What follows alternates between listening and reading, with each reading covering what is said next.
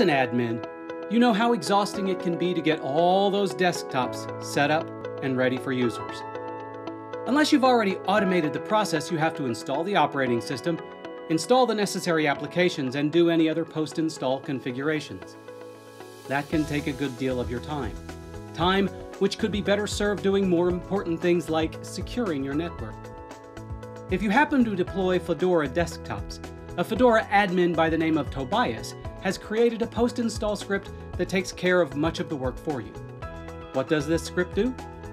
Refreshes available packages from the repositories, adds the free and optionally non-free RPM Fusion repositories, updates the system, and installs a large number of software packages.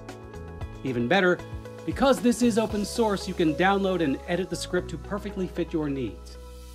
I'm going to walk you through the process of using this script on Fedora 29. The first thing to do is download the necessary script. To do that, you must first install wget and nano. Open a terminal window and issue the command sudo dnf install wget nano-y.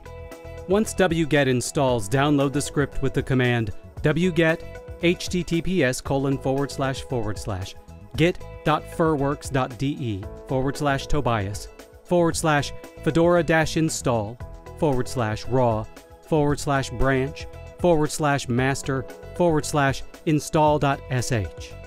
With the script saved, open it for viewing and editing with the command nano install.sh. After picking through the script and editing as needed, save the file and give it executable permissions with the command chmod u+x install.sh. To install only free software, the command would be /install.sh.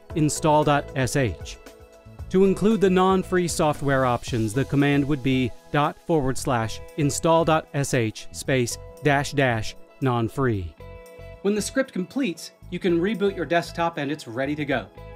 If you've customized the script to fit your company needs, that desktop should be all set up for a user to log in and start working. Congratulations! Getting those Fedora desktop machines prepped for users is now considerably more efficient.